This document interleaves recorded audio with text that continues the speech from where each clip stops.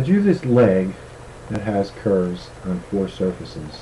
You can see that's the front is curved. The side also has a curve. This has a nice gentle sloping curve, and so does the back of it. The top and the bottom are both flat, but on 4 sides there's a curve. Easy enough to draw, but when I try to extrude with all those curves I run into problems, which prompted me to make a video to show how I got past those problems. So let me go ahead and get started on that demonstration and move this leg that I've already made, my sample, move that out of the way. And now what I did was I made a template earlier. This was the original template that I used to draw that leg, and it's set to the exact dimensions of the finished leg, and it's 4 inches across, 6 inches up and down. Okay, so once I had that, now let me go ahead and make my block. So I'm going to draw a rectangle and make that 4, and if you see down here it says dimensions, that's my input box.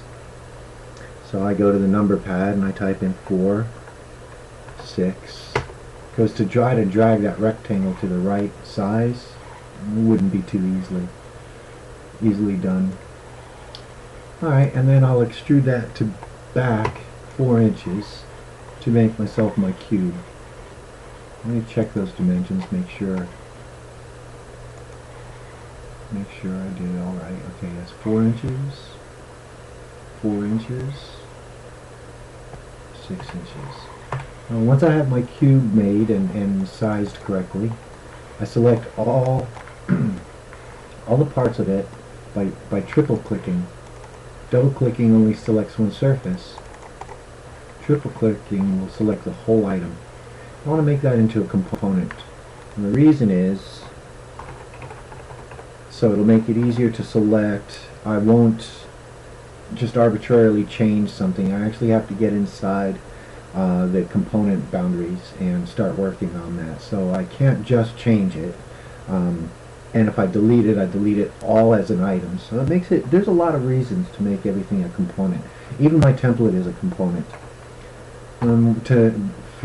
If you have a large project and a lot of components, then you want to have unique names. Their suggested names will make them all unique, but not memorable. So I'll make it unique and memorable. So I'm going to call a curved leg 01. And this was, I had a previous component called curved leg 01, and that's why it asked me if I wanted to save that to the same component, and I said yeah. Okay, now I'm going to move that template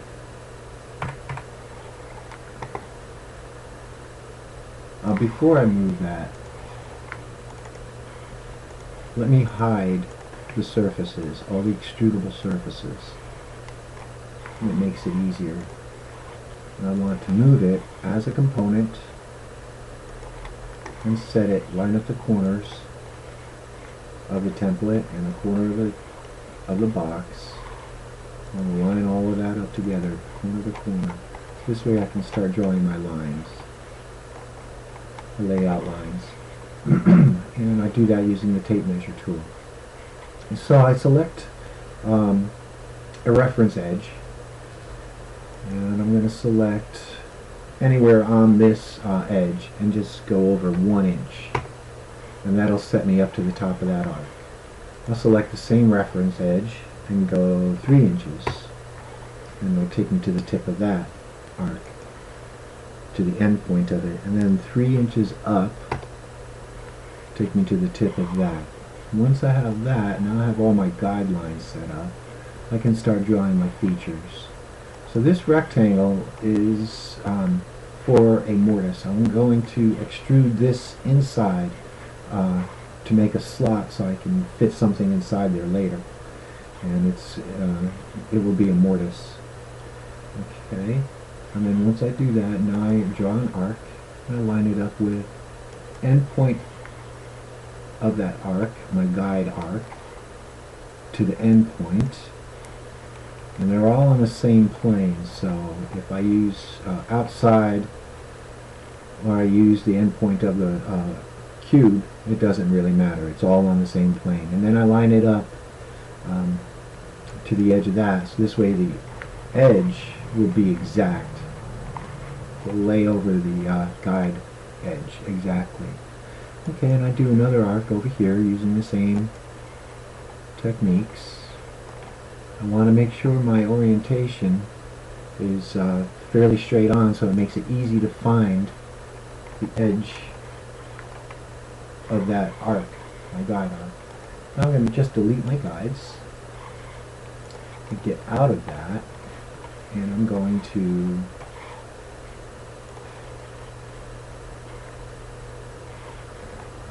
I can't just select my template, so I'll move that out of the way, pull my template over. I like to keep everything on the same axis and work from the origin. Just makes it easier to know what I'm doing and all that kind of stuff. Alright, now using this as a guide, I'm going to rotate my pattern because I use the same pattern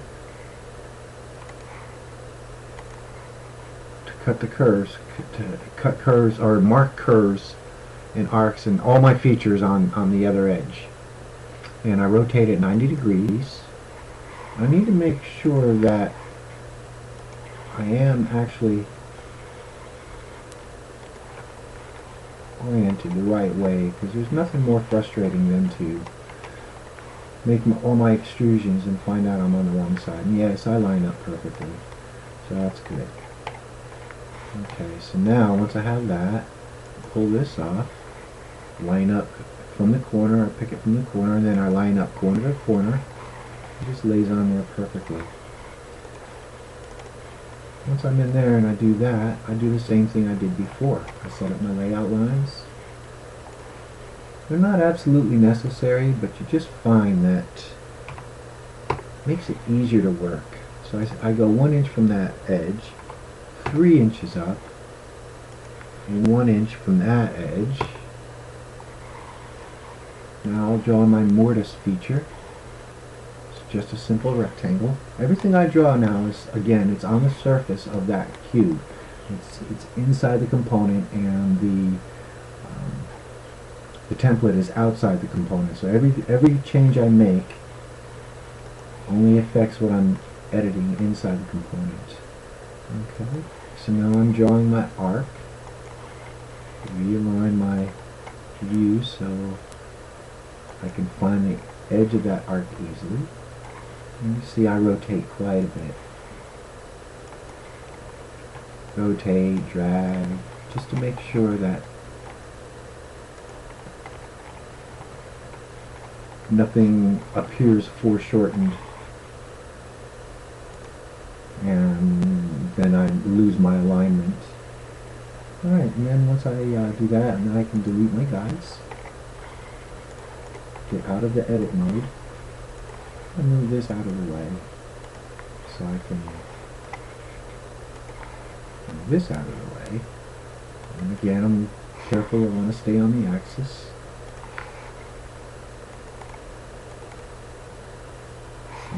Once I'm inside the component, then I can unhide the surfaces and get out of that. Now this is, I don't need this for reference anymore, so let me just hide that so it isn't so distracting. Alright, so let me move this back to the origin, got the blue line out of the way, and go inside. Now I can extrude. If I try to extrude before I enter inside the component, you can see that little stop icon. I have to actually be inside the component, and you can tell when you're inside, it's obvious. And now you can see all of my surfaces inside those boundaries are extrudable. Now I'm going to extrude that and go back an inch and a quarter, because I want an inch and a quarter deep mortise. Same thing here, inch and a quarter. Okay, I'm going to extrude this back,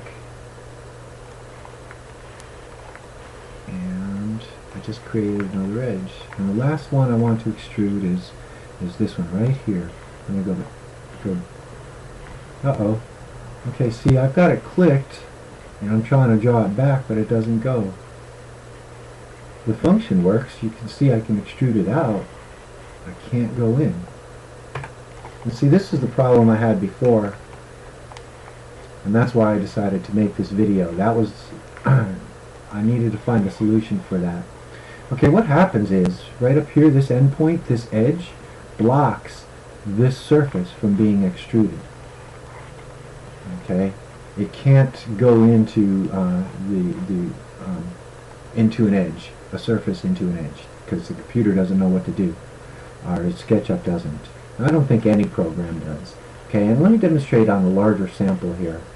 Okay, I can draw that back, and I just go up to that edge, and that edge acts as a positive stop boundary. Okay, I can pull it past this edge, and the reason is there's no edges in here blocking it. I mean, that edge is it just doesn't block it, but that one, that horizontal edge, that does block it. Let me hit escape to cancel that. This way I don't have to edit and undo anything. In order to make that extrudable, what I have to do is I have to remove these guidelines. Okay, I choose my extrude tool, and that surface does extrude just what I wanted. Okay, all back. But now I can't just extrude this back. So what I need to do is I need to rotate. Alright, what I'm going to do is I'm going to rotate this 90 degrees. And you can see what, depending on which surface I reference, it changes colors. That's the red axis, means I'll rotate on the red axis. That's the green axis, the same thing, I'll rotate on the green, and there's the blue axis. Well, I want it to rotate on the blue axis, but if I try to, it's almost impossible. So what I do is I reference to a blue axis surface, and I hold down my shift key, and that constrains that to the blue axis. Now I can click anywhere on here, find a reference. Now I can let go of the shift and go ahead and rotate that to its 90 degrees. Alright, once that's done, let me select this. I want to copy this into memory using Control C. Control C is the only way you can copy something into memory in SketchUp. There's no copy command. Well, I guess there is. Okay, there is a copy command, but I use Control C and that works very well. So I copy that because I need to paste it inside this component. I'm going to do that using Control V, or I suppose I could use edit and paste, paste in place, paste, however. So I'm going to just use Control V and use the orientation point to line it up, and then I'm going to offset that a little bit directly.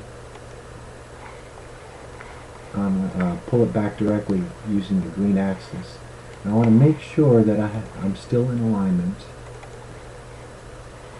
Okay, yes I am. Undo guide. Alright, now that I've done this, let me explode that component. Now I have no components embedded inside other components. Alright? And this is what I need to do. Now I need to extrude this. I want to go beyond that surface, this surface right here. And go completely beyond that. And I'm going to do the same thing here. Extrude this beyond that edge.